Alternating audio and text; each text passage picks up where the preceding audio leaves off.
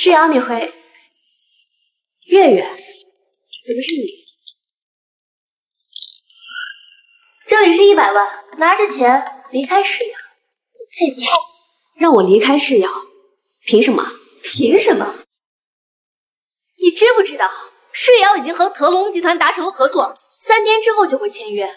据说呀，那位神秘的大老板叶总也会亲自出面。而你，臭水沟里扶不上墙的烂泥，就别死皮赖脸的赖在徐家了。我劝你啊，见好就收，拿着这钱赶紧。我是烂泥扶不上墙。我告诉你，世瑶能拿到腾龙集团的合作协议，完全是因为我。完全是因为我没听错吧？叶叔。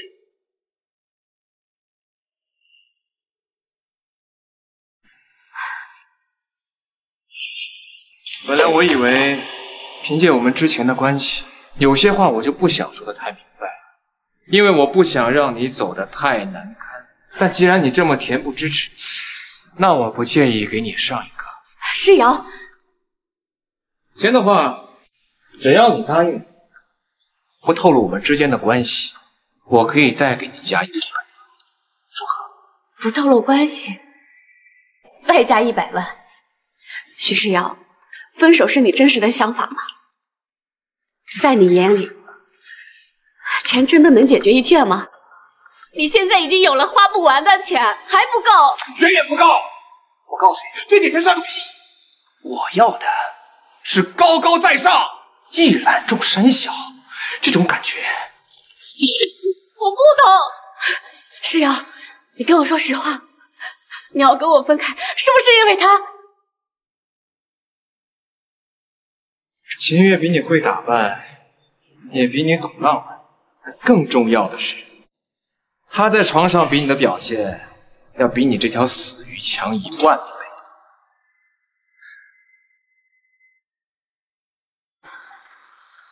我懂了。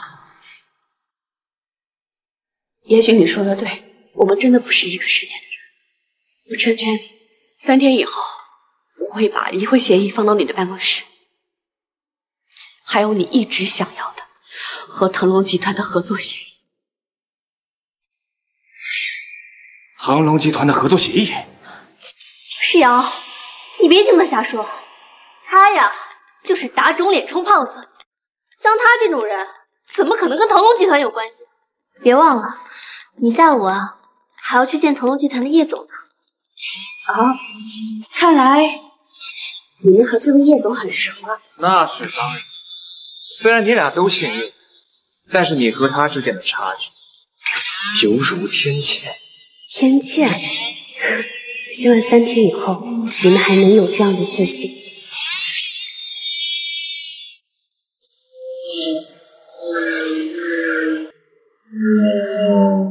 叶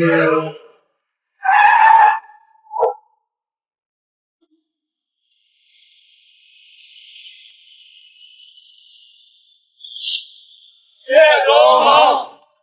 鱼儿姐，徐先生就是不知道你是腾龙集团的老板才会跟你。你如果告诉他真相，他一定……告诉他有用吗？他喜欢和欣赏的不过是腾龙集团的叶总，而不是我这个家庭主妇叶舒怡。鱼儿姐，3天后的签约现场已经布置完毕，您看啊。照常举行就好。本来这次签约想给他一个惊喜，现在就当是好好告个别吧。叶总，您在吗？我是徐氏集团的徐世瑶啊。你来替我。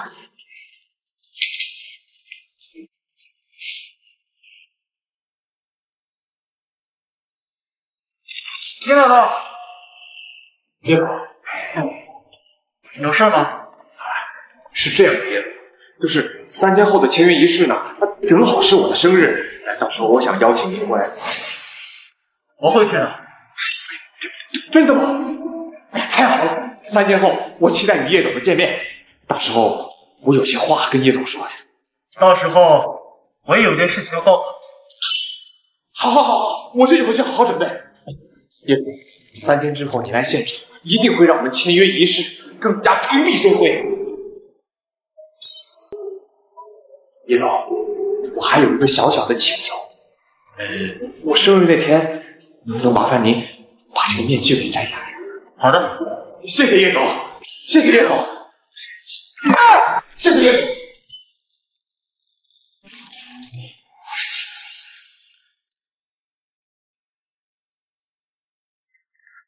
刘二姐，您为什么不告诉徐总您的真实身份？也许他会回心转意的。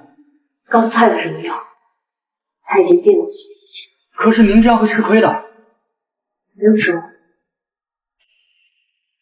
我想出去走走。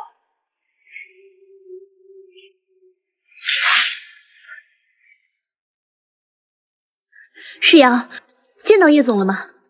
当然见到了。那他有没有答应去参加你的生日会？答应了。七月，属于你我的腾飞马上就要开始了。走。叶舒瑜，你在这干什么？叶舒瑜，你该不会是跟踪世瑶吧？我没有。你没有？那你为什么会出现在腾龙集团？还真是阴魂不散。我告诉你，我们世瑶啊，已经攀上了高人，你配不上。高人？所以你真的要去舔腾龙集团那高高在上的叶总是吗？舔？叶舒瑜，你知不知道你在说什么？好吧，如果你是叶总，你让我来舔你都行啊。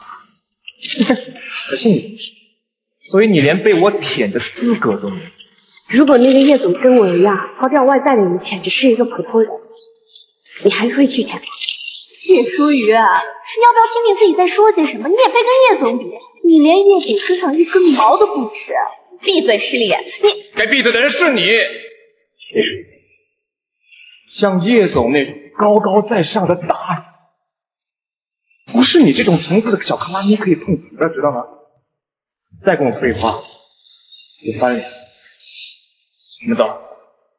是瑶，我已经很给你面子了，不要再对我胡搅蛮缠啊，听好。走吧。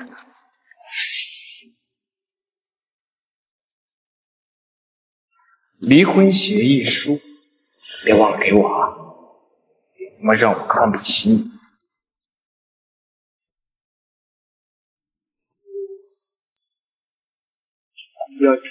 帮我准备一份离婚协议书，还有集团和徐氏的合作。叶舒瑜，真的是你！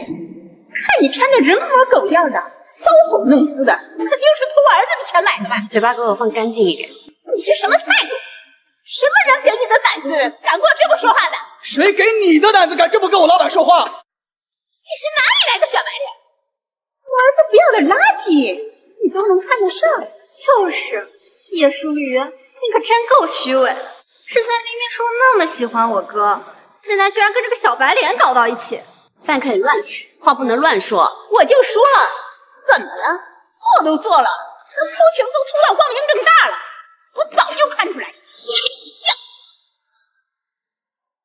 你看看你穿的，还定制款，我看你穿什么都是酱货，你这肯定是偷儿子的钱买的，给我脱了！放开！你凭什么说我偷你儿子钱买？你有证据吗？证据还需要证据吗？要不是偷我儿子的钱，你哪里来的钱？用我自己的钱买的。你自己的钱，那就是卖肉的钱了。现在做婊子的都做得这么光明正大了吗？你就是一个靠男人养着的臭婊子，哪来的钱买这么贵的衣服？你知道这衣服多少钱吗？几十万，你一个家庭主妇买得起吗？我买不买得起跟你有什么关系？给我脱下来！我都没有这么贵的衣服，你凭什么穿这么好的衣服？放开！敢打我！妈的，打我！打！这人给我抓起来！这个贱女人偷家里面的钱买衣服，还敢跟这个小白脸搞到一起，把她给我拖出去！这两个女人满嘴盘饭，给我轰出去！是，那个人我拉出去。叶舒瑜，要把我扔出去，我就告诉我儿子跟你离婚！于二姐，您看这样处理合适吗？无所谓了。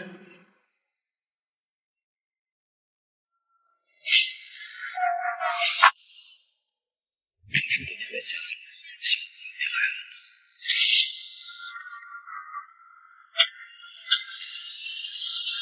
相公，我算找到你了。您这次带的1万亿美金回国，真的是经营的合作吗？帮我同时列白，我要在宴席舞定个位置，然后顺便与奶奶给我介绍相亲对象，当面解除婚约。要手指到胸前，让我们一起。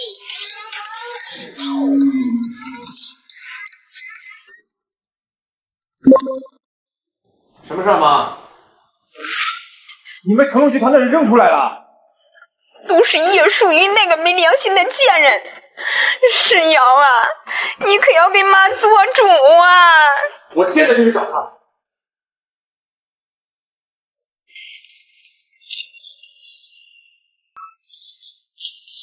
叶淑瑜，你果然在这儿啊！要离婚了，我只是来拿我的东西。收东西是吗？我问你，这些年我给你的钱，你是不是偷偷藏起来，去包养小白脸去了啊？你他妈对得起我吗你？小白脸，顾静珠跟你说的？我妈跟我说的。我告诉你，你给我记住了啊！就算咱们俩离婚了，她也是你长辈。听着啊，你目无尊长，知道吧？离婚了，就连最基本的礼仪廉耻都忘了是吗？我只说一次，第一，我不管他们怎么说，但我结婚这几年我是什么样的性格，你应该清楚。第二，这几年你给我的钱我一分没有动，全都存在了一张卡里，卡就在床头柜，密码是你的生日。第三，我没有不尊重你妈，但她是什么样的人，你应该清楚。我他妈今天……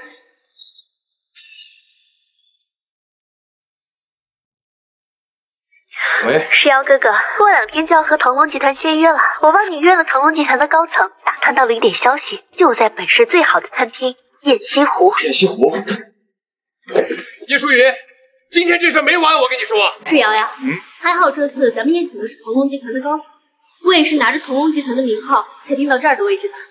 咱们请他们在这儿吃饭，他们肯定会透露一些消息的。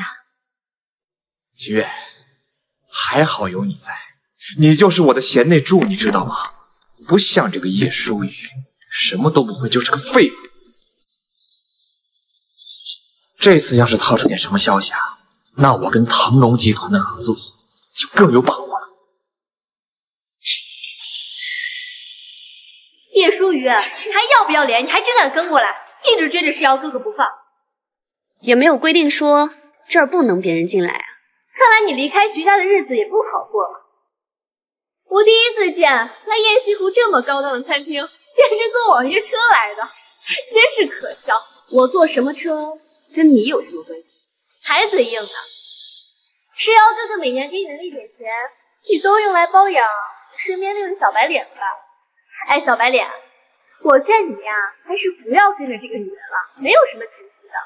不如来我们徐氏集团，我给你呀安排一个保安当一当，怎么样啊？被狗咬了，难道要咬回去吗？满嘴喷粪的人，就让他接着喷吧。有，请出示你的预约证明。什么预约证明？叶淑雨，说你土鳖，你还真是。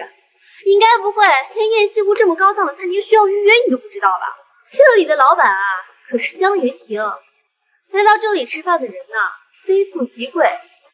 我今天邀请的呀，就是腾龙集团的高层，而你这种贱人，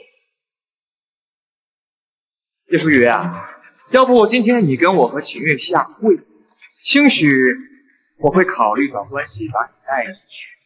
世瑶哥，你就别费神了。这雁西湖呀，可是众所周知的规矩，这下人与狗的，叶淑雨，你他妈疯了吧你！叶淑雨，这个贱人真是打我！叶淑雨，小鱼儿，原来她就是奶奶给我介绍的那个相亲对象。谁给你们的胆子在雁西湖门口闹事？叶总，他就是今天邀请你的江先生，身份神秘，我暂时还没查到。不好意思，叶小姐，今天妈妈邀请您，非常感谢您的赏光。不用客气，江先生。就是不知道江先生今天约我来的目的是……叶淑雨，你演戏演的一点也不像，找这么一个不入流的演员给谁看呢？哎，还不得不说，你这身高仿货做的还真不错。叶淑雨，找这演员不便宜吧？难道你以为找一个小白脸演一出倒追的戏，就能让世瑶哥哥回心转意吗？叶舒雨，你不会真的天真的以为随便找了个演员陪你演一出戏，就能让我回心转意吧？哈哈。不过该说不说哈，你找的这个小白脸嘛，长得确实是，就是不知道这床上功夫怎么样啊？哎呦，该不会是外强中干吧？啊！对不起，叶小姐，这里苍蝇太多，扰乱了咱们的兴致，我这就让人打扫一下。演的倒还挺像。保安，保安呢？把这对奸夫淫妇给我赶出去！各位女士，请不要在餐厅大声喧哗。徐总，今天您不是要宴请腾龙集团的领导吗？怎么还不进去啊，徐总？我说你们这家餐厅的档次是越来越低了。现在连这种阿猫阿狗这种货色都敢混进来吃饭了是吗？还敢殴打贵宾？你们的安保部门是干什么吃的？你还愣着干什么？还不马上把他们赶走！安保部来人，快！我们餐厅不欢迎你们这种衣衫不整、连预约都没有的下等人，把他们给我赶走！是打走，因为欠我的总要还回来。都听到了，给我打走！你就不问问我是谁吗？没必要。我们徐总今天宴请的可是腾龙集团的高层，那都是贵客。别说你们动手了，就算是没动手，惊扰到我们的贵客，我们也要把你们赶走。叶舒雨，看到了吧？这就是权力带来的好处，地位带来的优越。等我们跟腾龙集团成功合作之后啊，我就是徐氏集团的执行总裁，而你只是被我踩在脚底下的贱人。江先生，看来今天这饭是吃不成了，因为我要先处理几条狗。应该是我说报警才是。发生在我店门口的事，还是我来处理比较好。云林哥，什么时候回来的？都不跟我说一下。聂白，你这几年长进不小啊，就连你手下的人也敢扬言让保安打断我2个，将我扔出雁西湖了。云林哥，哪敢呀！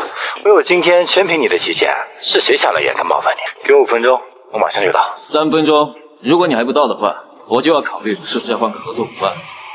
叶舒雨，你还真有意思。你找来的人在来之前连聂总的名字都打听好了？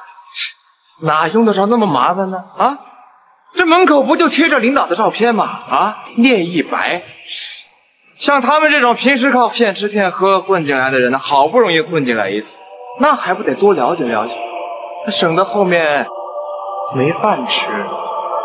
还不动手！左右不过3分钟而已，等一下又有什么关系？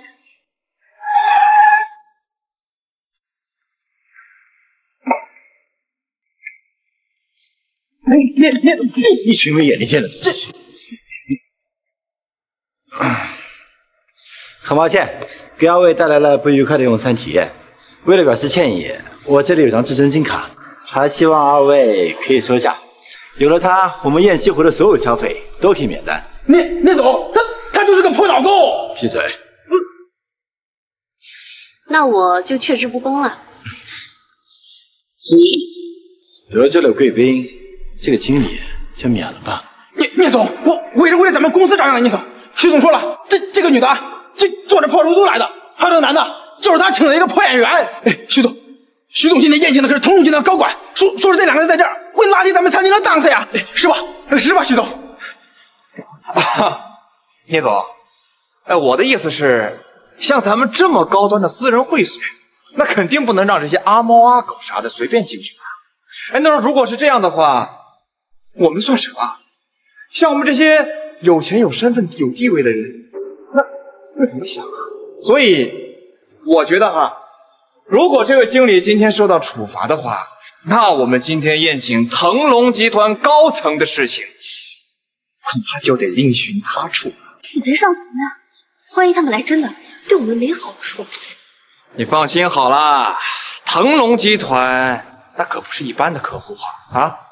说到底，他们这帮人都得要舔着腾龙集团过日子，而我就不相信他们会为了2个骗子真敢把腾龙集团给得罪。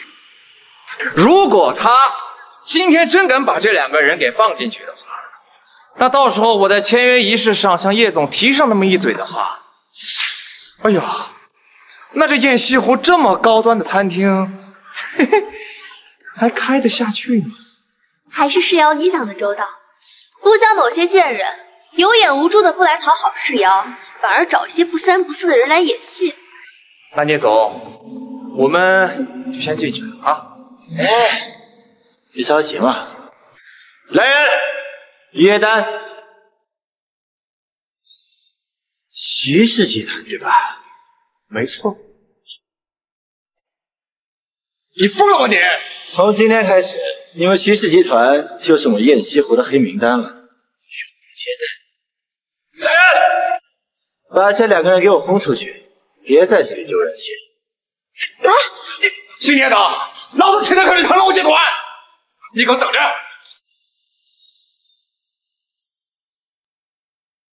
这位请。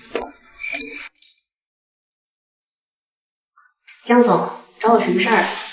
虽然有点突兀，也没什么准备，但是能不能请你嫁给我？张总，就一张会员卡就想让我嫁了？你猜到了？这还不好猜。叶一白他好歹是一方大佬，他都不认识我，但从他刚才跟你说话的态度和对你的恭敬，这都看不出来的话，那我这眼睛不是白长了吗？这个鸡人叫你下去1多人，你是头发。江总，你说什么？没什么，我知道这有点突然，但这是长辈定下的规约。长辈？我怎么没有听过这个事儿啊？我爷爷当年他走得很突然，没有跟我说过。这件事我听说了。这样吧，过2天是我奶奶大寿，你的参加，到时候她会跟你说的。你们给我等着！你为什么要把我赶出来？难不成他们2个真的有什么重要的身份？都是你害了我！至于你吗？狗屁的身份！他就是个老子不要的贱货！没错，你看叶舒雨那个骚样，他呀就是被聂总给包养了。企业的也不是什么好东西，这么对老子。行，为了过几天我跟腾龙集团签约一完，你把我们弄死吧！鱼儿姐，你真的要和那个江总结婚吗？不会的。其实婚约的事情我早就听说了，只是当时没有在意。徐世瑶的事情出了之后，我对婚姻更没有兴趣了。那过2天江老夫人的大寿，长辈的寿宴，作为晚辈还是要去的。帮我备好寿礼。行。世瑶，我拿到了江家老夫人的生日邀请函。去到这样高档的宴会，那可是身份和地位的象征啊！太好了，月月，有了腾龙集团的合约，再加上江氏的地位，我徐氏何愁不腾飞呀？月月，你放心，我一定会让叶舒雨跪在你脚下，给你舔鞋啊！谢谢，亲爱的。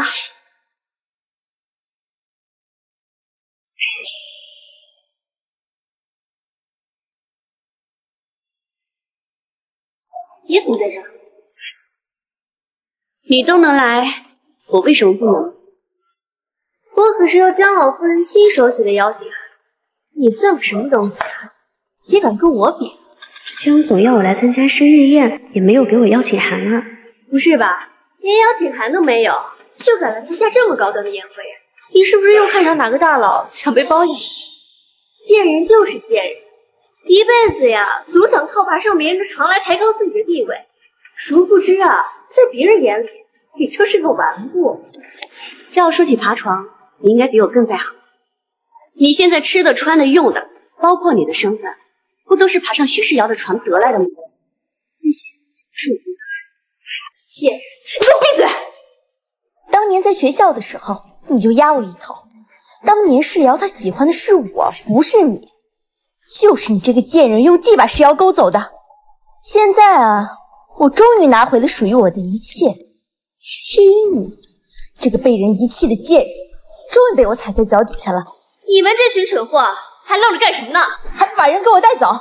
我可是江老夫人亲自邀请来的贵宾，得罪了我，我让你们一个一个吃不了兜着走。组长，滚开，死老太婆！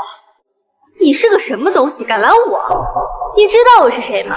我倒要看看是谁这么嚣张，敢在江老夫人的寿宴上撒野。我男朋友可是徐氏集团总裁徐世尧，我们啊可都是受江老夫人的邀请才来的。哦，我怎么不记得邀请过什么徐氏集团？一会儿啊，我得好好问问，看看是不是什么阿猫阿狗都能放进来的。看来这个老太婆跟江老夫人关系不错，算了，忍一口气。原来您和江老夫人认识啊，这真是大水冲了龙王庙。主要是这个人，他呀没有邀请函，还想进来傍大款，这被我逮了个正着。这位夫人，我的确是受了邀请才来参加寿宴的，只是邀请我的人并没有给我邀请函。我看你举止端庄优雅，不像那些流连灯红酒绿的女人，倒是你打扮的花枝招展，看着就让人心烦。来人，把他给我请出去！这种人不适合在老夫人的寿宴上出现。我们徐氏集团马上就要和腾龙集团签约了，到时候看你们还怎么嚣张！和腾龙集团签约？哼，一只鸡飞上枝头，那还是一只鸡，骨子里的畜生味儿是改不了的。把他带走！走吧，咱们一起进去。老夫人，您的好意我心领了，但是我没有邀请函，还是算了吧。我说让你进去，看谁敢阻拦。那就多谢老夫人了。姑娘，咱们都认识这么久了，我还不知道你叫什么名字呢。对啊，忘了自我介绍了，我叫……抱歉。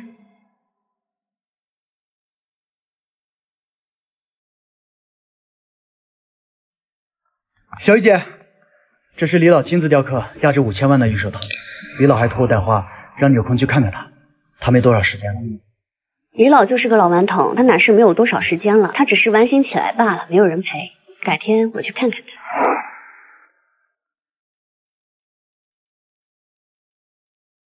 姑姑，你快来为我做主！又发生什么事儿了？姑姑啊，肯定为你做主。你怎么进来了？叶舒雨，你还不知道？这位啊，是我姑姑万苏，她呀可是江家的旁系。今天这场宴会呀，就是我姑姑家亲自操办的。我想进就进，想出就出，谁也拦不住。叶舒雨，被徐氏姚退婚的女人，现在要么跪下来给小玉道歉，要么我叫保安把你拖出去。你只是江家的一个旁系，这江老夫人的寿宴，而且还轮不到你做主。这个寿宴的负责人可是我，让谁进让谁出，我可是有话语权。哟，还带了礼物，想走后门啊？你以为江老夫人这是连礼物都收的吗？来人，把他这堆破烂给我扔了！慢着，打开看看。这是玉寿桃，说你是土鳖，你还真是。玉寿桃去年的拍卖价格就已经超过5000万了，你竟然连李老的作品都敢造假！你们检查都没有检查，怎么知道是假的？这还用查吗？当然是假的了。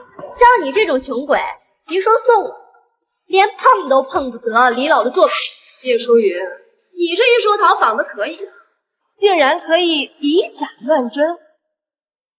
可惜啊，这假的它就是假的，真的玉寿桃呢，在宴会开始之前就已经被人送来了。这个人呢，就是我老公。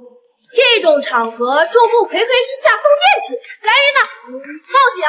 报警可以，但是要抓的人不是我，不是你。姑姑，你别生气，他呀就是嘴硬而已，是真是假，一会儿你就知道。我是叶舒雨，派你们最好的鉴定师过来，我有东西需要鉴定。真不知道丢人啊！上次找演员，这次不会还想找演员吧？李老一品轩的人可不是谁想请就能请过来的，真是不知所谓的乡巴佬。都说这一品轩的人都是眼高于手，傲气的很，哪是一个电话就呼之即来挥之即去？可不是嘛，寻常想约一品轩也得提前办，哪能是说约就约的？这宴会的安保也太差劲了，怎么什么人都往里放？你们这里谁是负责人呢？我是。我听说在江老夫人的寿宴上出现了假冒恩师的作品，刚才就在旁边，刚好顺路过来。哟，这么快就来了？该不会你提前知道要鉴定，先找来的托儿？侮辱一品轩是托儿，看你是不想活了。能！像叶舒瑜这种贱人，怎么可能随随便便请来殷品轩的人？放心吧，我刚刚给我老公发了一条短信，这个鉴定师肯定是我老公请来的。谁请来的有什么区别？鉴定师只是来做鉴定的，当然有区别了。这位鉴定师的编号啊，可是001页。像他这种啊有资历的鉴定师，只有我姑父这样的人才能请过来。你不要什么功劳都往自己身上揽，要不要脸？那这么说来，这位鉴定师很厉害了。那他做出来的鉴定，你们没有异议吧？当然没有了，他做出来的鉴定肯定是真的，就怕某些人啊，到时候会像狗一样哭着求饶。现在求饶还来得及？不用了，开始做鉴定吧。这可是你自找的，我原本看在你和徐家渊源的份上放你一马，没想到你竟然如此不识好人。姑姑，你呀，就是太心善了，才会经常被人欺负。像叶舒玉这种白眼狼啊，是怎样的不知足的？之前呀，连100万分手费他都嫌不够，他经常缠着我们家世瑶呢。这说不定啊，他的家人啊，都是被他人克死。叶舒雨，竟然敢在这种场合打我！打你就打你，还分什么场合？嘴没长好，就会让他重新改造。疯了吧！我跟你拼了！就跟这个赝品一样，压根冷静过。看什么看？这不过就是个赝品而已，装模作样给谁看呢？就是有什么好看的？真的玉寿桃是我老公送的，早就被拿去收藏了。这个玉寿桃只不过是一堆垃圾。保安，来把这堆垃圾给我扫了。可是真正的玉寿桃，一品轩之手。不可能，这绝对不可能！意思是说，我连我自己恩师的作品看不出来吗？为自己的职业生涯做担保，一定是正品。不可能！怎么可能拿得出真正的玉寿桃？这绝对不可能！难道这世界上有2个一样的玉寿桃？可是一品轩早就放话了，不可能雕刻2个重复的作品啊！虽然我没见过你老公送的那个，但我敢肯定，一定是赝品。荒唐！我老公是江家人，他怎么可能送赝品？肯定是这个贱人，他送的才是假的。我可没听说江家玉老公这样的败类，赌博亏空公司账目，现在还用一个假的玉寿桃来骗老夫人。要不是叶小姐带着真的玉寿桃前来，我们到现在还被蒙在鼓。不可能！我老公他不会送赝品的，不然他不可能找001号鉴定师来鉴定啊。对，这001号鉴定师可是我姑父请来的。不认识，我是受叶小姐邀请而来的。不可能！这个贱人怎么可能请来001号鉴定师？我知道了，你肯定是和他串通好的，你是他请来的演员。对你自己说的话负责，你再胡言乱语，我就一定让你知道我们一品轩的厉害。来人，教官叔抓起来！我怀疑他参与了做空公司账目的情况，还有这个楚许月一并抓起来，送进警局。凭什么抓我？我又没有参与做空项目的计划。要抓就抓完族，和他一点关系都没有。你这个贱人，给我出去为你着想，这么快你就陷我于不义。楚许月，抓你是因为你打碎了真的玉寿桃。根据玉寿桃的市场价和独特性，你需要赔偿1个亿才能离开。怎么赔不起啊？那你只能牢底坐穿了。会长，怎么会这样？世瑶，对，世瑶，他是徐氏集团的总裁，他能帮我赔。好，给你3天时间，你要是拿不出1个亿，就别怪我翻脸不起。带走。放开我！叶总，这玉桃市场价才3000万，你张口就要1个亿，未免有点狮子大张口了吧？说的不错，这玉寿桃的市场价确实3000万，但要看送的人是谁。倒是叶小姐让我刮目相看，不仅能拿出真的玉寿桃，还能请了一品轩的人。叶小姐的身份地位不一般呢。叶总，虽然你帮我解了围，但有些事情还是尽量少打听，毕竟人都是不易明。说的有理。对了，你是过来找张主？你在楼上。奶奶，我已经见过他了，人还行，反正我是无所谓了，最终还是要看他。小子，你给我正经点，什么叫无所谓呀？这么多年，你连个女朋友都没有谈过，不知道的人还以为你……奶奶，我那不是没时间吗？再说了，一般的女人连你的一根手指都轮不上，哪能入得了我的眼？就你小子嘴甜，跟抹了蜜似的，我不放在哄女人身上。江总，我来了。我觉得婚约的事情，孙媳妇是您。哎呀，你看，这不就巧了吗？我刚才呀就觉得你气质温雅大方，想介绍给我孙子，可是我孙子呀已经有婚约了，没想到竟然就是你。老夫人，这我还没答应呢，而且长辈也没有跟我说过这个事儿。不碍事，你还没结婚吧？正好啊，我孙子也单着，你俩都是单身，这不就完了吗？老夫人啊，我来的时候特地找了一个大师算过，说我跟您孙子的八字特别不合。啊，对，我跟他水火不容，相生相克。奶奶，我看还是算了。行啦，你俩一出生的时候呀，你找人算过了，人家大师说呀，你们俩合得很，一个旺夫，一个旺妻。我还没有老糊涂呢，你们两个学会哄骗我。的确是挺旺夫的，能把徐家从一个名不见经传的小家族旺到了差点跟四大家族平起平坐的呢。老夫人，那我们才第2次见，也不太熟，要不然你给点时间我们了解了解。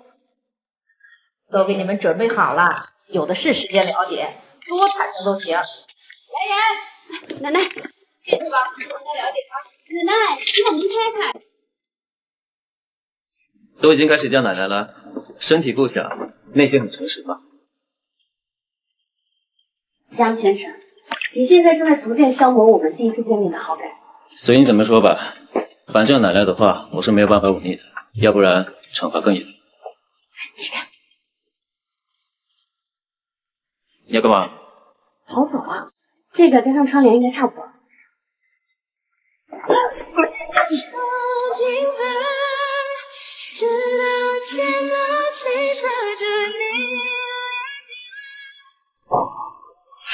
这条项链怎么会在你这？走路都能掉进湖里，还要悠悠在，你得谢谢我。走开，我不用你管。你是男子汉，不能哭。来，我把我最喜欢的刮胶给你，这样就能一直保护你了。你送给我一件礼物，我也送给你一件，互相保护。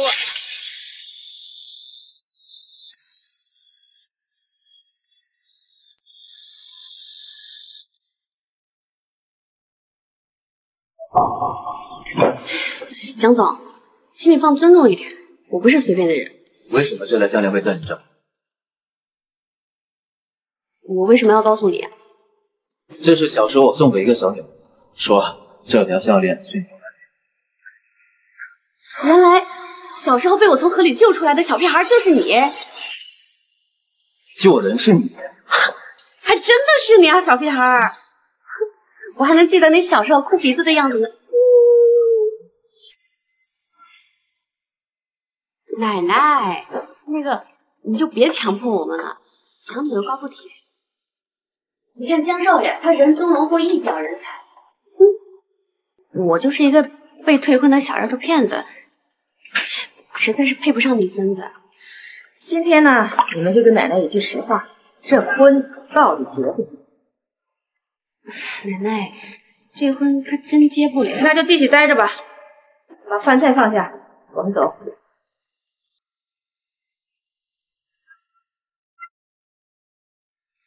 奶奶，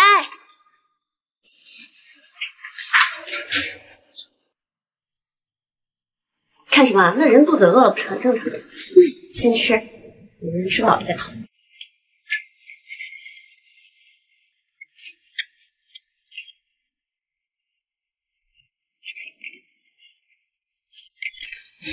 不熟了，好热，让我水。我警告你，别讨厌我。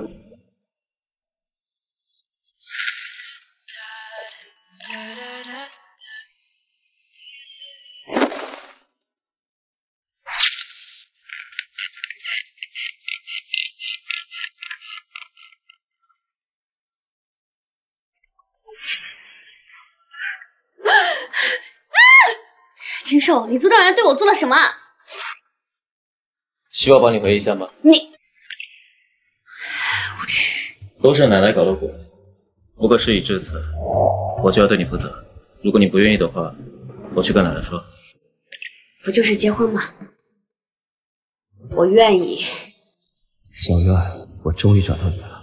接下来的日子换我来守护你。真是天造地设的一对儿啊！你们事情也办了，这该领证领证，该生孩子生孩子。趁我呀现在还能动，还能帮你们呀带生孙子。奶奶，这件事情真的太早了，我们还有事情，先走了。奶奶看着呢。你们可要记住呀！从现在开始，我们表面上是夫妻，但实际我们是同居室友。我们虽然生活在同一屋檐下，但我们互不干扰。我不会花你1分钱，1年以后我们自愿离婚。你有什么意见？我可以养你的。不准越矩，而且我也不需要你同意。同意的话就签字。好吧。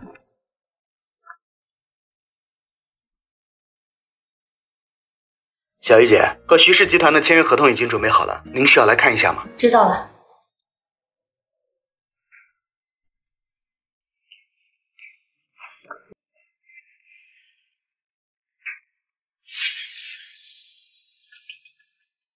You can't lose if you ain't got nothing to lose. 往里拉，笨蛋！你怎么在这里？小雨姐，你忘了你送我的房子就在这个小区啊？在这儿啊！哎呀，看我这脑子，这2天事情太多，都忙迷糊了。小雨姐，你跟江总你失足，没见我的清白算是毁了。什么？我找那姓江的算账去。算了，合同都已经签了。这不是腾龙集团的首席执行官程毅吗？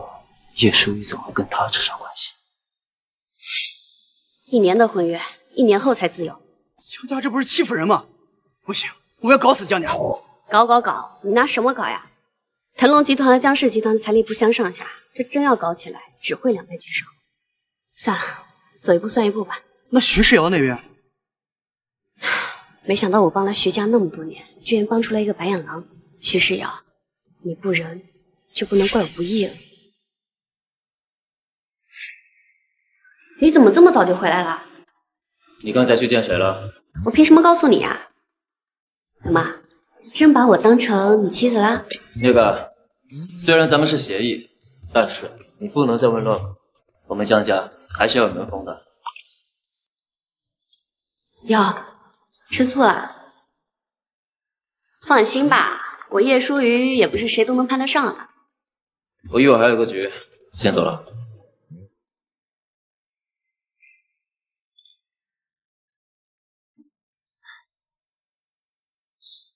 江总，您看您的酒都快喝完了，我再给您倒点吧。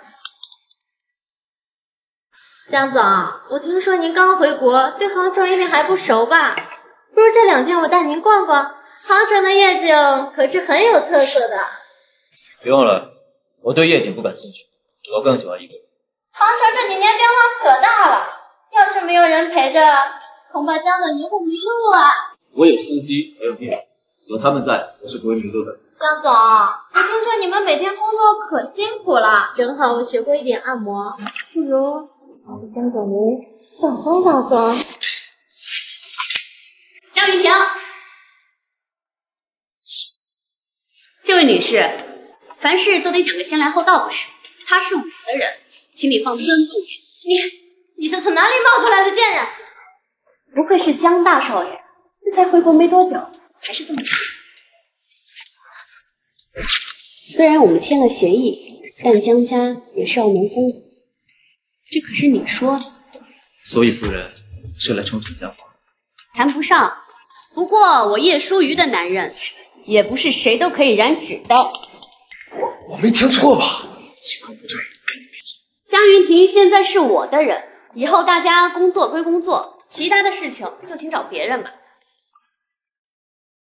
今天这酒就当我给大家赔礼道歉了，希望大家给我个面子。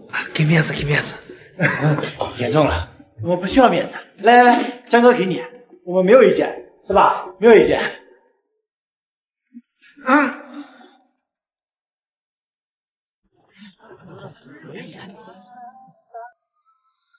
霸气的小御姐，我喜欢。不过这个是72度的烈酒。我宣布，江云婷是我的。好。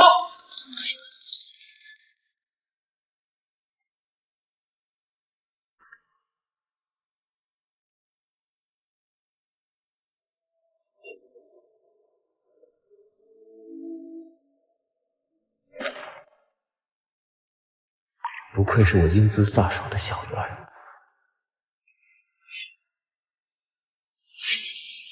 叶舒雨啊，叶舒雨，九局你又不是没参加过，你怎么能说那种话呢？行了，早餐准备好了，起来吃吧。昨天我什么都没说。那我什么都不知道，我忘了。好吧，过来吃吧。快点开门，奶奶特意给你们准备了爱心早餐。奶奶怎么这个时候来了？她什么时候来，我怎么会知道？怎么办？快起来准备一下，要是被知道我们没有住在一起，还不知道会起什么幺蛾子的。奶奶，奶奶，刚才你们干什么呢？怎么开门这么晚？那个，我们昨天晚上熬太晚了，没有听到门铃。对，昨晚我们有点晚。这丫头做事还是毛手毛脚的。奶奶，您看我们这是心有灵犀啊！我早上还跟云婷说要去看您的，您这就来了。行了，你们就别蒙我了，起来，给我站到对面。奶奶，我们做错什么了？你们是真把我当老糊涂了是吧？你们自己看看这屋里有一点夫妻生活的样子吗？一股子单身狗的味道。再看看你们穿的睡衣，夫妻哪有穿不同款的？说吧，你们是不是想糊弄我这老太婆？奶奶，我们给我闭嘴！你从小都这样，嘴里没有一句实话。管家，老夫人，去给我搜一下他们的房间。是。完蛋了！老夫人，少爷和少夫人的确是分房睡。江云婷，你现在的胆子是越来越大了，你是想气死我这老太婆吗？啊！老头子啊，我们江家的血脉早晚要断送在你这个好孙子的手里。我死了之后，可怎么向你交代呀？老夫人，可别气坏了身子。有这俩祖宗在，我早晚要被他们气死。奶奶，这件事情都是我的错，是我，因为云婷昨天和一个女的在饭局上拉扯不清，回来我们就大吵了一架。奶奶，都怪我，对不起，是我气量太小了，您别生气了，就原谅我们吧。小鱼儿说的可是真的？对，那个饭局上难免我也错。小鱼儿啊，委屈你了。云婷，给我跪下！你什么你？给我跪下！说是什么局？就一个普通的局。普通的局会有一些不三不四的人。可能是聂白带来的吧。聂白帮我背了这么多锅，也不差这一个了吧？这么热的天，怎么还感冒了？不行，我得多擦点。哎，好你个聂一白，好的不带坏的带。小鱼儿，委屈你了。奶奶，其实也没有什么，我这2天就打算原谅他了。小夫妻吵架呀，很正常，和解了就好了。让你动了吗？哎呀，奶奶，你要干嘛？我还着急上班呢。你给我闭嘴，话还没说完呢。这夫妻吵架呀，有时候不分轻重，动不动就分房睡，这样不行。看来呀，奶奶得帮你们一把了。管家，去帮他们做点准备工作。老夫人，除了主，其余所有房间的门窗都已经封死了。情侣睡衣、情侣水杯、情侣餐具，所有情侣用品全部都买回来了。已经和电视台打好招呼，所有频道全部播放爱情片。这才像个样子嘛。好了，我也该走了。云婷啊，你以后不准欺负小鱼儿，否则呀，让我知道了饶不了你。知道了。给我接着跪，12点之前不准起来，好好反省反省。奶奶，我送你。哎，好的。奶奶慢走。哎，奶奶说了，12点之前不准起。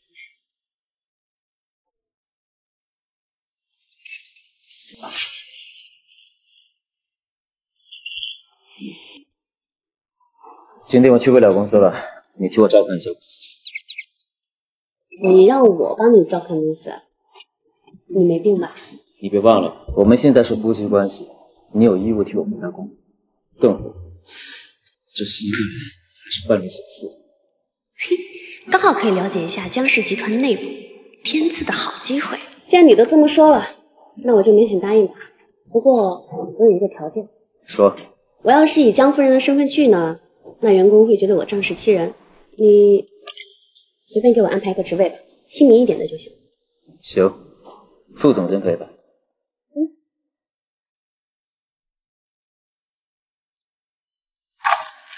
这辆车你开走吧，我现在这个样子也开不了。我说过，我不会花你1分钱。而且，本小姐自己有车。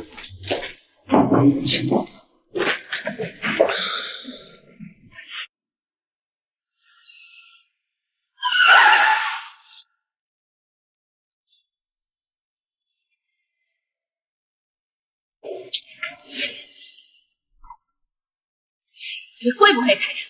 这个位置是我先看到的。穷鬼你也配停这儿？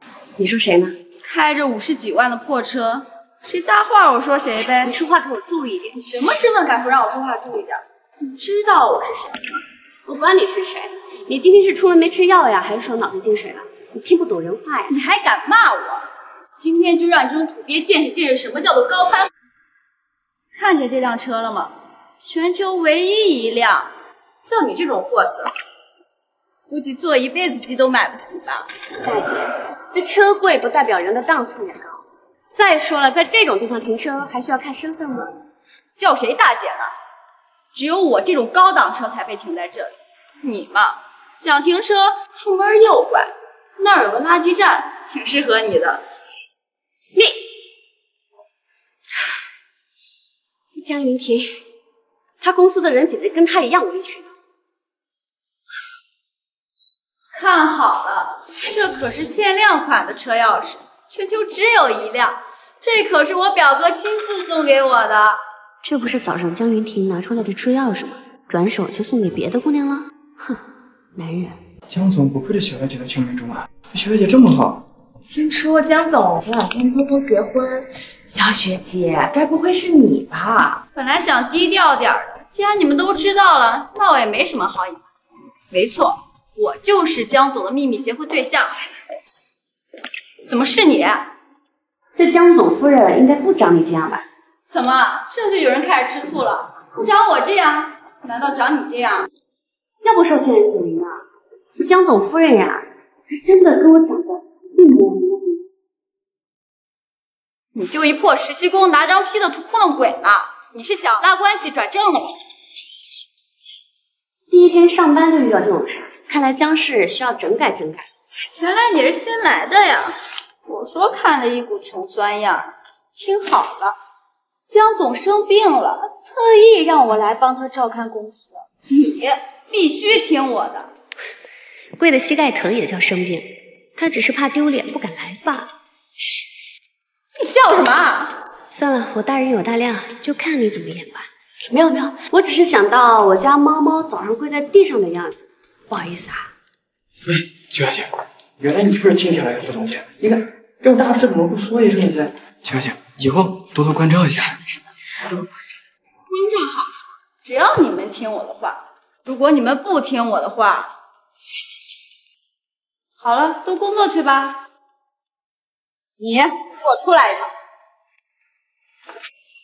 这些全部都要在前完成。这些应该是1整天的工作量吧？你让我4个小时完成，而且这些应该都是你的工作吧？难道仗势欺人、目中无人是你们江氏集团的传统？大胆！一个臭实习生，谁给你的胆子敢这么污蔑我们公司？听好了，我可是我们公司的副总监，我说什么就是什么，不服就滚！这样的江氏集团能跟我们腾龙集团平起平坐，真是丢脸啊！回去就好好鞭笞一下诚意。周总监，你交代的活都干完了。做的这么完整，竟然一点错误都没有。不行，我就不信治不了他。你干什么？拿位重做，做好了再给我。我的时间可是很宝贵的，没时间浪费在这些鸡毛蒜皮的小事上。所以补妆和美甲才是你所谓的正事。周雪，你别得寸进尺了。江哥，你嘴上不说私底下挺关心少夫人的吗？初来乍到，总会有些人不服的。好吧，那你现在是赶过去给他撑场子啊？不过我看少夫人不像那么好欺负的。哎，要不要我去查查？不用，谁都会有点秘密。好吧。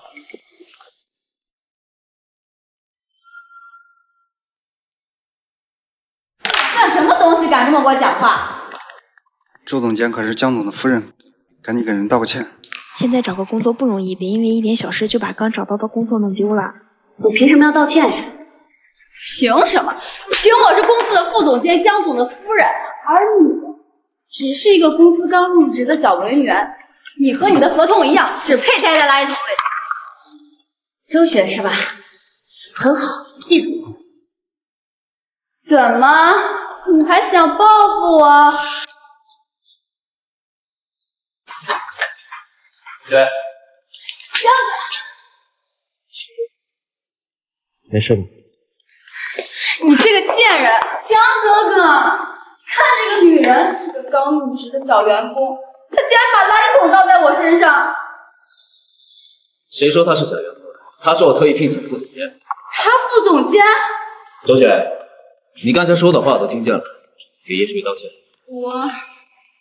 我哪敢呀？让董事长夫人给我道歉，我可承受不起。什么董事长夫人？周桃姐可亲口说了，她是你的未婚妻，你们都已经同居在一起了，同居生活多么快乐呀！怎么，江总不敢承认了？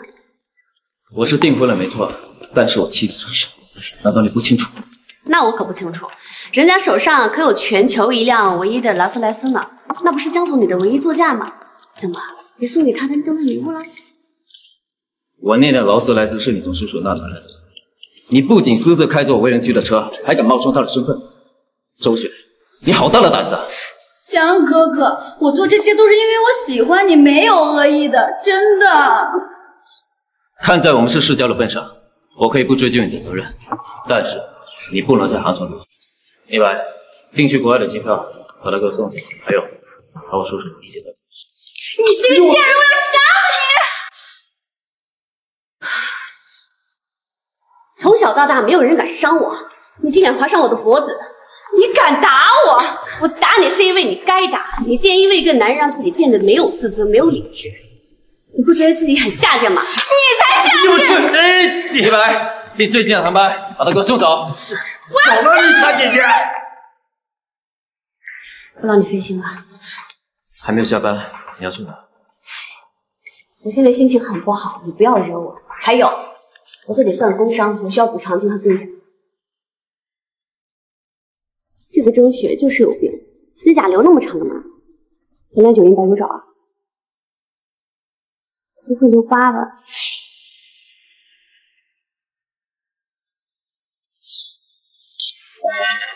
我警告你啊，咱们可是约法3章的，你别乱来。吵什么啊？我只是想给你贴个创可贴。听听，脑子里在想什么？不用你，我自己来。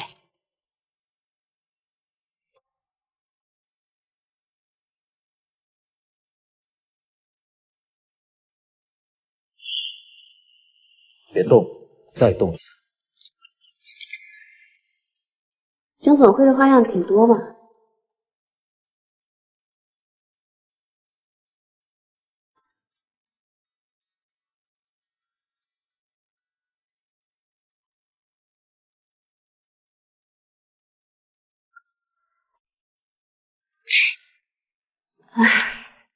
时候不早了，我先休息了。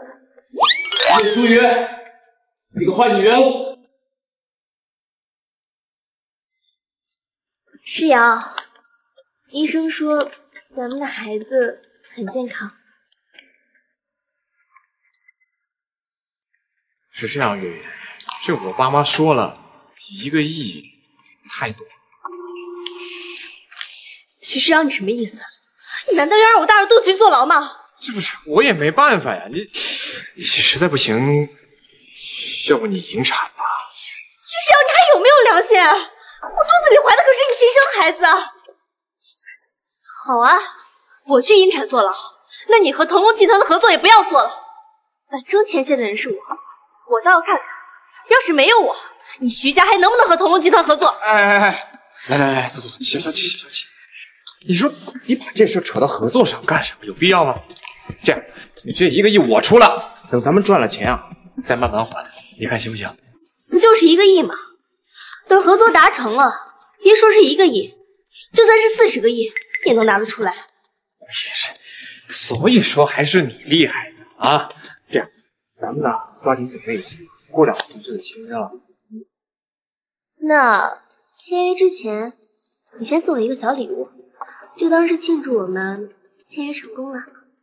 当然，你现在想要什么，我都可以给你买。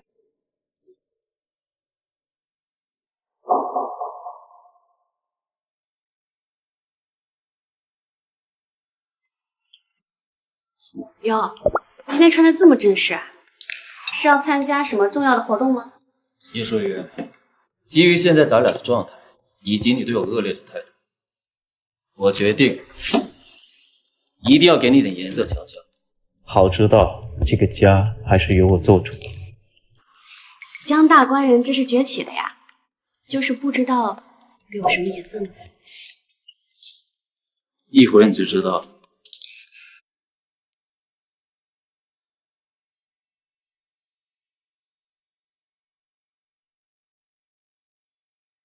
江先生平时都是用这种手段来讨女孩子欢心的吗？可是这招貌似对我不管用啊。管不管用，一会儿就知道。服务员，拿钻戒。江云婷，咱们结婚只是协议，你不会来争的吧？我发现协议已经约束不住你了，必须上点干货。你这2位一看就是大人，得我亲自来。2位是来选婚戒的吧？我推荐这款纯天然粉钻，10克拉，只要5000万，配上这位女士绝世的容颜，一定会惊艳四座。不用了，真要买的话，就拿个便宜点的吧。是不合适啊，还是买不起啊？你这种穷鬼啊，就不要来这里逛了。徐总、楚总，今天你们能来，真是让我们珠宝店蓬荜生辉啊！想必今日2位前来，一定是来选订婚戒指的。我们也是来买钻戒的。我可是经理，廉价的钻戒我可不卖。你去服务他们吧。那就你了，今天的提成都算你的。你豪横什么呢？就那个廉价的钻戒，提成能提多少钱啊？叶舒雨呀，像你这种人，也就只配戴这种钻戒。去，把你们店里面的镇店之宝给我拿出来。楚总，这款就是我们的镇店之宝，只有您这样身份的人才配得上这款粉钻。好看吗，沈阳？我们家月月呀，也是。楚总，这款价值5000万。我突然觉得还是要货比三家，这个有点太粉了。你两边要一个细点。要不2位再看看这个，价格在1000万左右。你觉得这个我戴上去后，你是不是喜欢？这个比刚才那个好看太多了呀！我也喜欢。把那个粉钻拿过来。这款粉钻可不是什么阿妈狗都能看的，要是损坏一点，把你论斤卖了都赔不起。你可长点分寸。可是客人说想看。客人说想看就能看的吗？我们这可是高档珠宝店，这可是镇店之宝，不是什么下三滥想看就能看的，一点眼力见都没有。我看啊，你也不用干了。听到了吗，叶舒雨？你连看粉钻的资格都没有。一个穷鬼就不要在这丢人现眼了。我丢人现眼？那你呢？你买得起吗？别忘了，那预售桃的钱你还没赔呢。我当然，这些都是小钱。我今天呀是来买礼物的，像这种1000万的钻戒就已经足够了，不像某些人连针眼大小的钻戒都买不起，还在那丢人现眼，还有脸说想分粉钻。刷卡，粉钻我要了。不用，我说了，我不花你的钱，我自己有，刷我的。今天出门太急，忘带卡了。哼。叶舒雨呀，叶舒雨，我上次就跟你说了，不要装逼。上次嫌不够丢人，这次还来这里丢人，这脸打的呀，可是真够响的。月月，还好你的出现让我看清了现实，最终选择了你。如果当初我还跟叶舒雨在一起的话，那今天丢人的那就不是我了，是我们整个徐家呀。那可不，那个穷酸的贱人，他怎么可能配得上你呢？还想跟我抢男人，不自量力。当初我跟他订婚啊，就是逢场作戏，就是也不看看我们楚总什么身份，就你这样的也配跟楚总抢男人？就你这种低级货色，连给我们楚总提鞋的资格都没有。刷卡。这家店的老板我认识，刚好他欠了我一个人情，就让他拿粉钻抵了。叶舒雨，不得不说，现在别的本事没有，说大话的本事倒是一流啊。叶舒雨，你知不知道你在说什么？你这个圈层的人想拿5000万的钻戒去抵一个人情，5000万是什么概念？你知道吗？5000万呐！你现在全身上下拿得出5000块吗？啊！经理啊，这我就要好好说说你。来店里的客人难道都不需要审核一下吗？这种人配合我们逛一家店吗？你们的格局跟档次呢？是，楚总教训的是，听到没有？我们这种高档的首饰店，不是什么阿猫阿狗都能进的，还不赶快滚！这里不是你们待的地方。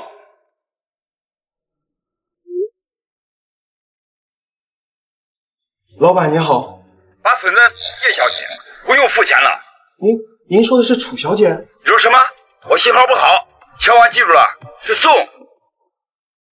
老板说的应该是楚小姐吧？楚总，我们老板说这款粉钻送给您。送给我？要不然说您面子大呢。这款可是我们的镇店之宝，不像某些人牛皮吹上了天，也不看看自己什么身份。你确定这颗粉钻是送给楚小姐的？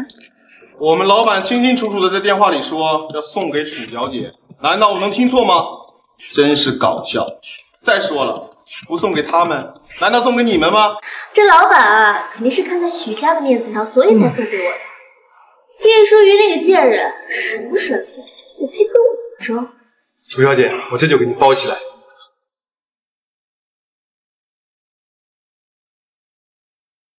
谢幕吧，楚总。跟你说过了，想跟我抢东西，没戏。赶紧把这俩人给我抓住，偷粉钻的人！赶紧把这俩人给我送急诊去！什么玩意儿？在我店里偷东西！你们知道我什么身份吗？你敢撞我？我告诉你们，这个粉钻可是这家店的老板真的是要送给我的。臭鱼烂虾，有舔钱的资格都没有，还敢抓我？想死吗你们？谁以为自己这个粉钻是送给你的？1000万的粉钻，就你们这两个臭鱼烂虾，也配得上？不是送我的，是送给谁的？当然是送给叶淑仪，叶小姐。送给这个贱人的。张总，叶小姐，手下有养无猪，都有怠慢，还请江先生认错。真的，送给叶小姐的粉钻，你一定不能笑话。多大的人需要用5000万的钻戒？我和叶小姐深交多年，区区一颗粉钻不足挂齿。哎，老板，我们徐氏也跟您神交已久，您看，徐氏无名的家族也配跟我神交？没有镜子总有尿，这什么德行？行了，这天早上不热了，我们找个地方吃饭吧。松手！松手！老头，等我跟红木集团签完约，你哭都来不及。我们走。放开！老板，都是这个服务员弄的，要不然我怎么可能认错人啊？都他妈的因为你，差点坏了我的大事儿。还好我来得及时，要不然就把你当肉卖了，我赔不起。赶紧给我滚！今天做的不错，没有被那些上门的谈判人呐说你。这个粉钻呢，我一提成20万，好好干。谢谢老板。小月能量似乎大的有点超乎想象了，她到底是做什么的？要不要查查？怎么了？没什么，我只是觉得你有点让我看不懂。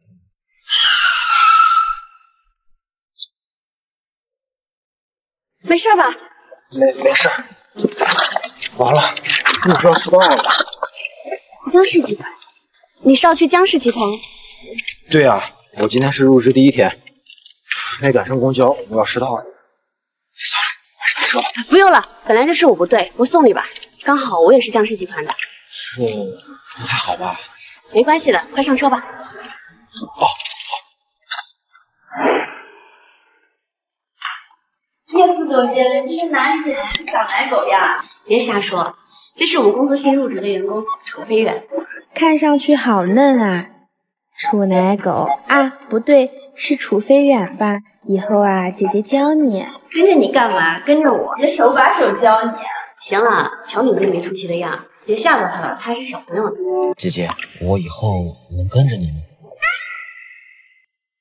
可以啊，没问题。你们看到了，是楚飞远自己选的，不问你。以后跟着姐姐，姐姐照顾你。你在干什么？江总，你来了，来，我给你介绍一下，这是我新收的徒弟楚飞远。老板好。哎，别搭理他，他这人就这样，一天到晚绷着个脸，特别讨厌。叶副总监是吧？你好，我是方总监，前段时间出差了，今天刚回来，终于见到。你好。这个女人怎么给我一种不舒服的感觉？怎么？这份合同比较重要，谁愿意接下这个单子？既然江总这么看重叶副总监的能力，那我建议这个合同就由叶副总监全权执行。叶副总监，你觉得呢？没问题。那就请叶副总监明天穿得漂亮点喽，毕竟你代表的可是江氏集团的门面。敢空降过来威胁我的存在，你死定了！周总你好。方总监，公司又来新人了哈。看来周总很了解我们公司嘛。这是我们公司新来的叶舒瑜叶副总监，今天就由他来招待你。周总你好，相关材料我已经备好了，这边请。楚飞远，你给我站住！我有事要交代你。可是我是副总监的徒弟。可是什么呀？你可别忘了，我才是总监。你要是不听我的话，我可是有权利开除你。和你那个所谓的师傅呢？周总，这是合同，您过目一下。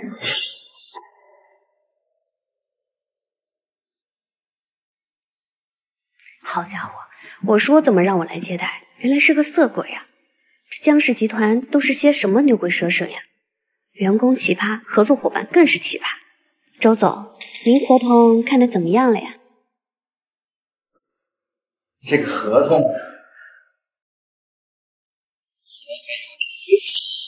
哎呦，哎，这个色鬼，我忍你很久了，你别给我得寸进尺。你想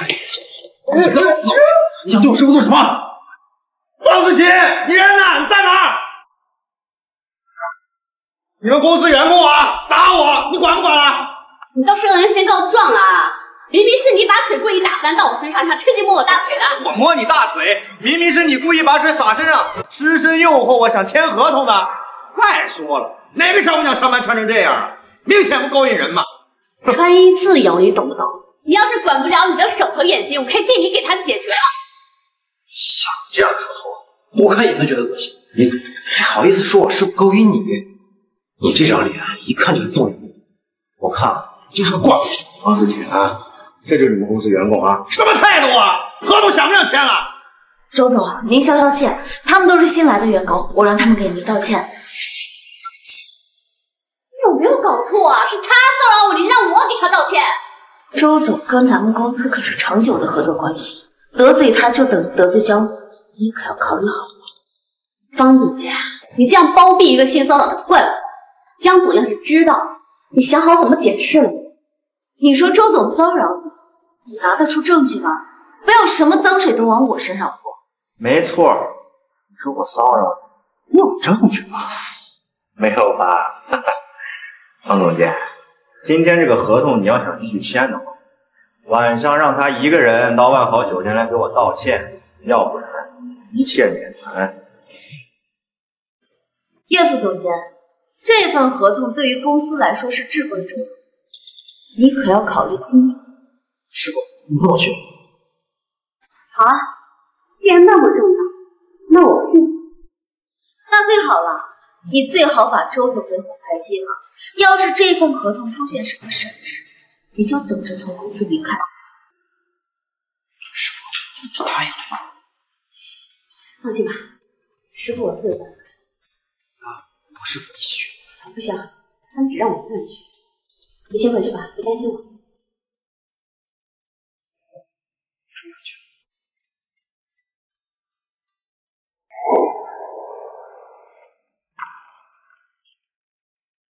陈宇，帮我查一下周总在万豪酒店订的哪间房，在房间给我安上监控。另外，帮我准备一份和江氏集团的合作合同。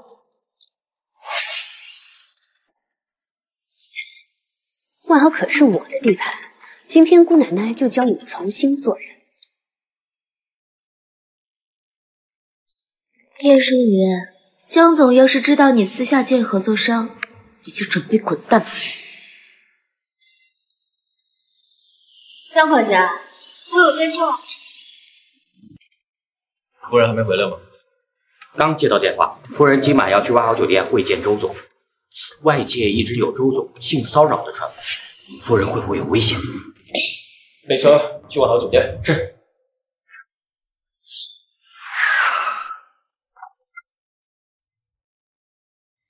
你好，请你告诉我叶淑仪在哪个房间？对不起，先生，我们不能泄露客人的隐私。我是江氏集团的董事长，我收到消息，我的员工在你们酒店遇到歹徒，他若发生不测，你们酒店办事负责不起。他在 VIP 308。谢谢。周总，上午冲撞了您，请您原谅。来，坐这儿。哎，早这样多好，这女人呀，还是听话点才行。你说对吗？周总，请您自重。就别装了，你今天来这儿不知道自己要干嘛。我告诉你，我是你们公司的老牌合作商，就连你们江总也得敬你3分。今天你要是从了我保你升职加薪；你要是不从，我让你在杭城混不下去。你别过来啊！放心，我会对你好。江总能给你什么，我都能给你。你再过来，我报警了！我好害怕呀！就这么大点地方，你往哪儿跑？你要是再敢过来，我喊救命了啊！喊呀！你越喊，我越兴奋啊！你竟然还敢对我动手动脚！我操！臭娘们，你敢打我？合同我想不想签了？少拿合同威胁我！不管你手里有多少合同，你都不应该骚扰女性。像你这样的人渣，就应该从地球上消失。我可是公司高管，你只是一个小小。出了这个包间，谁会相信你说的话？大家都会认为是你勾引的我，而我好一点。哼，真的吗？那不然你看看那儿拍的是谁？哎，咋有摄像头呢？没想到吧？这个监控器可是为你特地准备的，360度无死角，把你骚扰女性的全过程全都拍了下来。你说，要是我把这些放到网上，大家是信你还是信我？臭娘们，你跟我玩阴呢是吧？找死！竟然还不知悔改！今天姑奶奶也知道你怎么好好做人。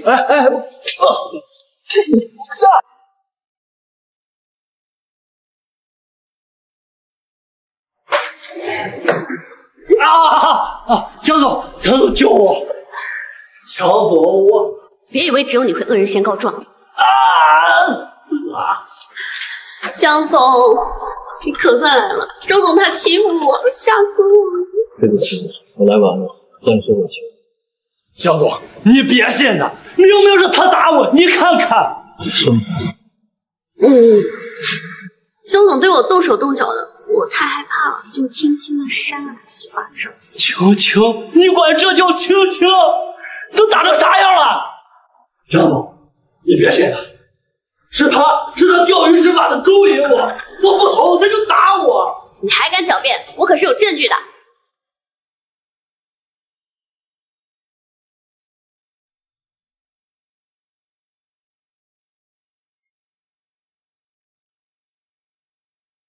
你好大的胆子，连我的人都不动。江总，别信他，这女人肯定对市民做我手脚。我不相信我妻子的话，难道相信你？你这家伙自爆哎！什么？她是你妻子？周总，你胆敢性骚扰我妻子，你想怎么死？哎，江总，我错了，我不知道她是您妻子呀，饶了我，我给你做点饭。我们走吧。这么说，真的喜欢他？对，没错，我对你还有好感，你满意了吧？还有，我叶舒雨不喜欢欠别人的，我今天搞砸了你的合同，这个是我补偿给你的。最后，请你搞清楚我们的关系，以后不要再来干涉我的事情。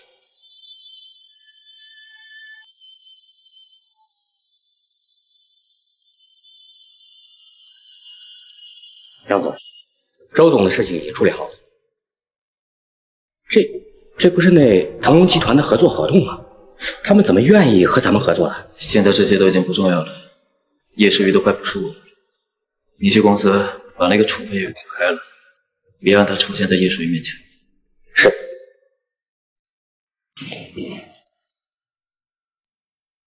处分员东西呢？他被调去分公司。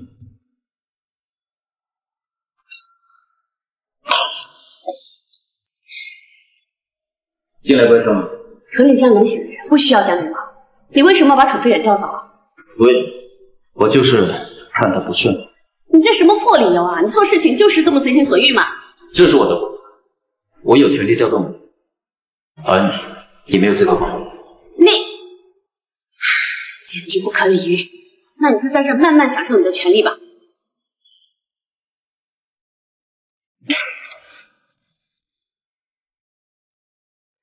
跟你吵架了？肯定啊，你们跟叶副总一点都可以。你们在说什么？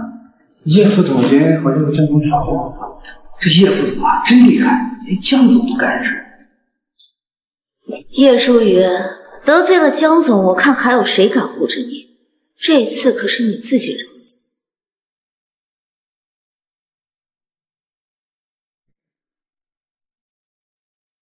今天晚上这些数据需要全部录入电脑，本来是你和你那个小徒弟一起，现在他调走了，得需要你自己做的。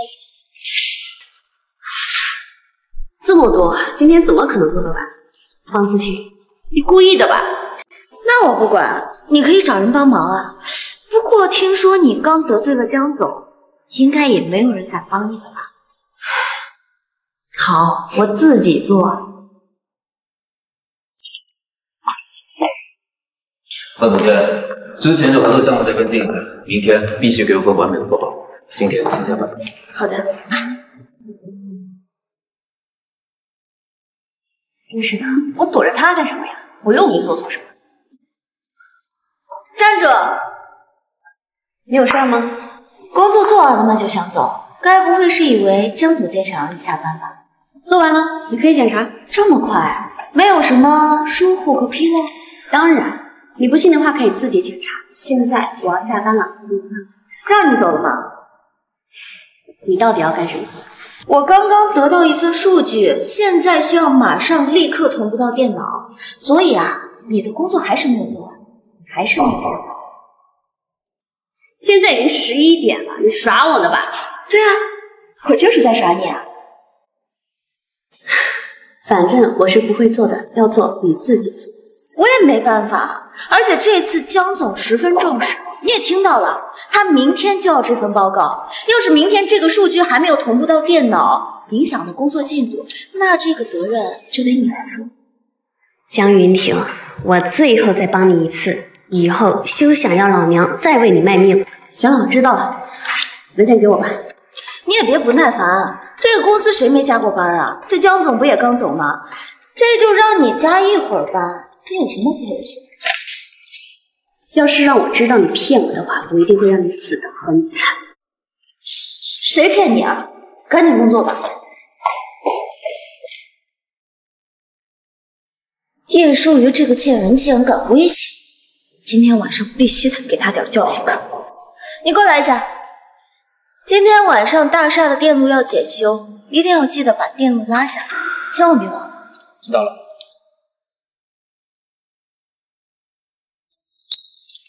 这集团的人上上下下的人都有病，这人太倒霉了。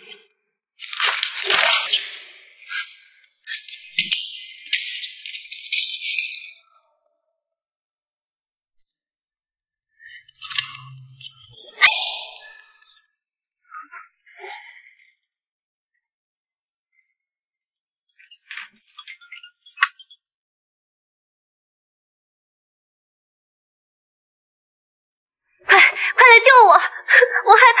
你在哪儿？我在。小月儿，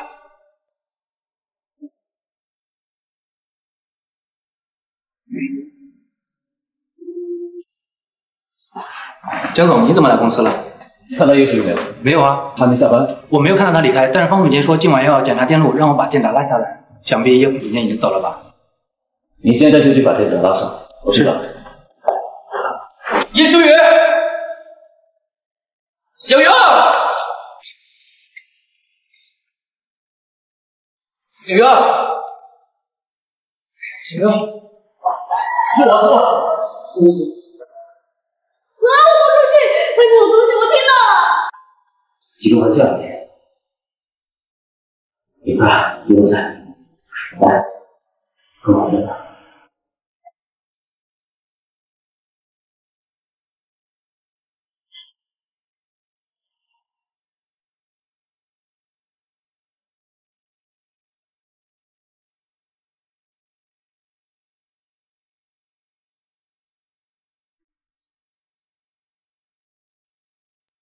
你别走，我害怕。好，我不走，我在旁边陪着你。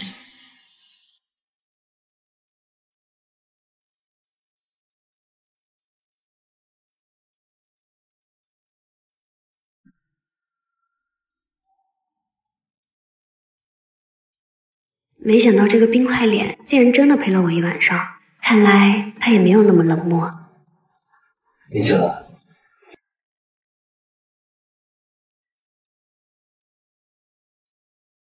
那个，你昨天晚上为什么没走啊？你可是刚松开我的手，你不会什么都不记得？你笑什么？我只是没有想到，天不怕地不怕的你，竟然会怕黑。不过你怕黑的样子还挺可爱。那还不是因为你连夜让我录数据，要不然我怎么会这么狼狈？什么数据？你让我录的数据啊？没有啊。王思谦，你竟然要杀我！上车。不用了。你的车还在公司，马上就要迟到了。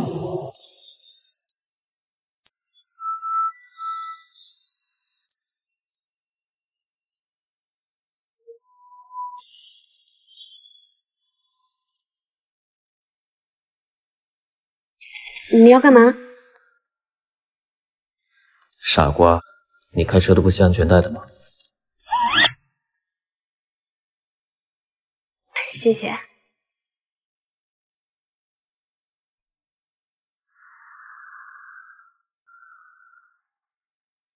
谢谢你啊，我先走了。这不是叶副总监，怎么？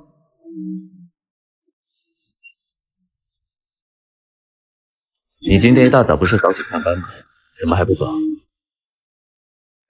我先走了。那我们也先走了。叶舒雨，昨天工作没做完就敢离开，你胆子未免也太大了吧？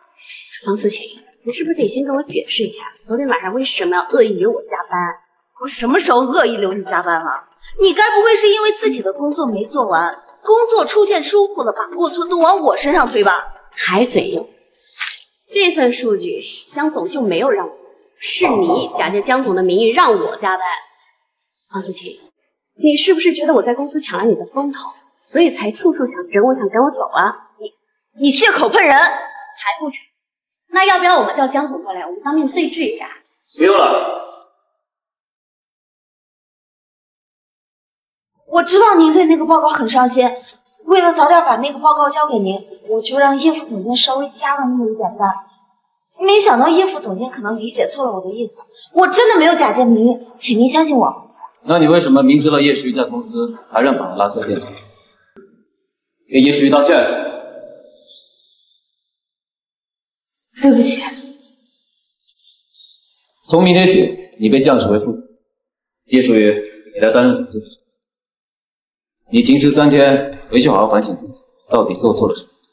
如果不知悔改的话，那我只能让你。是啊，这可是你自己自讨苦吃。方总监，你这次可是惹了不该惹的人呢。你们什么意思？我们今天早上还看见叶总监从江总车上下来，江总还说昨天他们俩是一起过的呢。我们就想着这叶总监她不是江总的妻子，那也得是他的情人啊。我看你啊，还是好好想想该怎么给他赔罪吧。这么说，叶舒瑜他进了你们公司当总监，还勾搭上了你们江总。你认识他？我本来都要升总经理了，都怪那个贱人，害我还被降了职。岂止是认识，简直不共戴天。这个贱人处处针对我，还留着干什么？你有什么好办法吗？腾龙集团和江氏集团作为北城庄杰斗了这么久，还是第一次合作。这次合作可谓是全城主，刚好我们和腾龙集团有合作。你说，要是叶舒瑜他搞砸了这个合作，以江总的性格，管他是情人还是小三，都留不得。这是和腾龙集团的合作文件，你们谁来接手这个项目？腾龙集团和我们江氏集团是并肩的大企业，不能懈怠。我觉得公司里经验最丰富的是方副总监，要不这个项目交给方副总监吧。我虽然经验多，但是也没有负责过这么大的项目，他是不能担任。目前公司里能力最强的就是叶总监了。我看啊，这个项目叶总监负责最合适。你觉得？好啊，那就我负责。今天我就去腾龙集团谈合同，争取为公司争取最大的利益。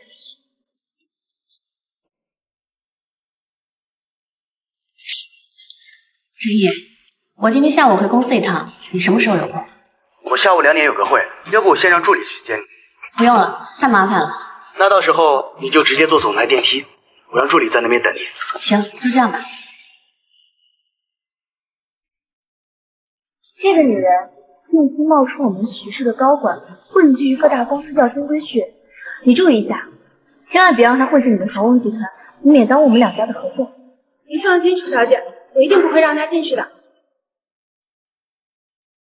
喂，前台，董事长要来，你去接待一下。董事长要来，好的，程总，我这就准备一下。叶总，啥事情啊？我让你站住！你没有听到我说话吗？那是总裁电梯，你也配？就算是员工电梯，你也不能坐。你还有脸进我们公司？陈宇，这招的都什么人啊？我不在公司，怎么就乱套呢？你是聋了还是哑了？你没有听到我说话吗？我是江氏集团的总监，我跟陈总约好谈事情，你们没有收到通知吗？江氏集团的总监又换了一个身份啊，就是想混入我们集团钓金龟婿嘛。我告诉你，没门儿！钓金龟婿装的倒是挺真，不就是想溜进我们程总的办公室勾引他吗？门儿都没有，马上给我滚出去！啊！竟然敢打我！真是聒噪！你要是想在杭城活下去，就把你的嘴给我闭上。看来我腾龙集团员工也应该好好整顿整顿。你怎么在这？对不起，楚女士，他实在是太猖狂了，不仅打了我一巴掌，还非要往里闯。你来干嘛？今天腾龙集团的董事长要来，我刚得到消息，刚好来见见你。倒是你踩着狗屎运攀上了江氏集团。我只是作为江氏的总监过来找陈总谈谈事情。哎呦呦，看你那一副公事公办的样子，攀上了江氏集团的董事长还不够，现在还想去攀腾龙集团的程总。保安，把他给我赶走。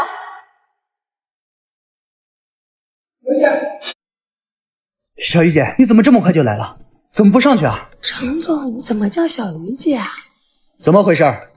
刚才前台有楚晴月想要把我赶走，说是我是来钓金龟婿勾引你的，你要再晚来一步啊，我真的要被他们拉走。真是瞎了你们的狗眼，还对董事长评头论足，还敢污蔑他是来钓金龟婿的，你们两个有几条舌头可以割的？对不起，董事长，都是楚小姐让我做的，您就饶了我吧。他是董事长，腾龙集团的董事长，这不可能。他不是董事长，难道是你吗？不会的，石瑶他见过腾龙集团的董事长。叶舒雨，你该不会又找什么乱七八糟的演员演戏给我看吧？小鱼姐，这两个人怎么处理？前台的话就解雇吧，以后腾龙集团所有相关的企业都不准录用。至于楚晴月，你能拿我怎么样？我告诉你，叶舒雨，我们徐氏集团马上就要和腾龙集团合作了，到时候我就会见到腾龙集团真正的董事长。你的谎言维持不了多久，你就装吧。拉走吧，唐月长。你有什么权利赶走我？拖走！有权利干嘛？你放开我的，不是腾龙集团。小鱼姐，咱们真的要和江氏合作吗？那个江氏和我们腾龙集团的实力一直不相上下，要是没有合作，也未必不是一件坏事。小鱼姐，之前咱们两家斗得这么欢，你现在怎么心软了？胆子越来越大了。这份合同给我准备一份一模一样的。这是？我还是太善良了，本来想放他一马，没想到对方居然跟着上梁，变本加厉。那我倒要看看究竟谁玩的谁。要动手了，是该给他一点教训了，顺便把一些碍事的苍蝇一并给折了。怎么不接电话呀？接电话！方副总监，在给谁打电话呢？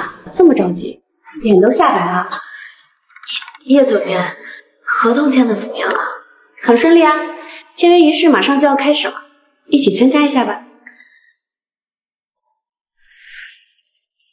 徐总，恭喜啊！终于到这一天了，能跟腾龙集团合作，您这是要一飞冲天啊！贺喜贺喜，徐总啊！我敢打保票，10年之内富豪榜上就有你的名字，到时候可不要忘记咱们了。放心吧，有我吃的。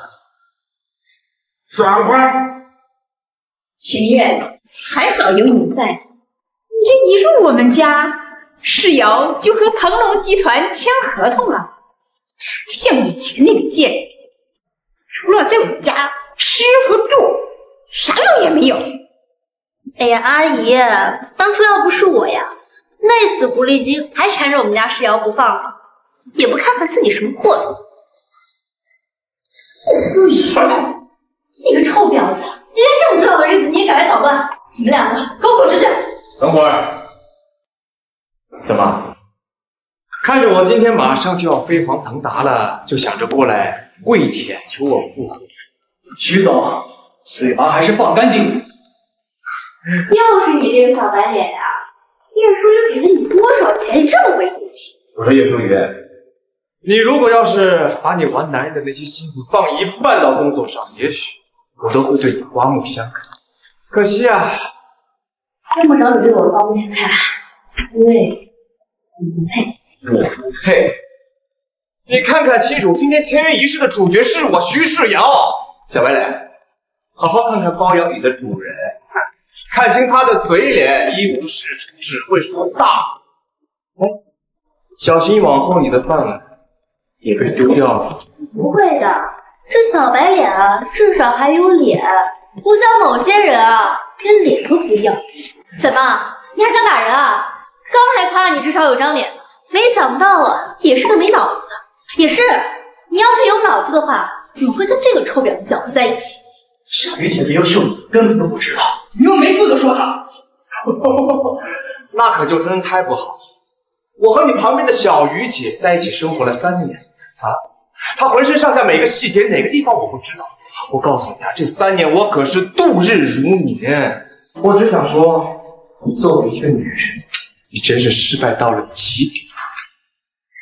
我和世瑶啊，不要个下三滥的东西，也会有人当宝贝。唉，你们2个奸夫淫妇，现在赶紧给我滚出去！你再张嘴废话，保安，赶快把这2个下贱人给我赶出去！你们有请柬吗？如果没有，那请出去。这里今天是私人宴会，瞎了你的狗眼！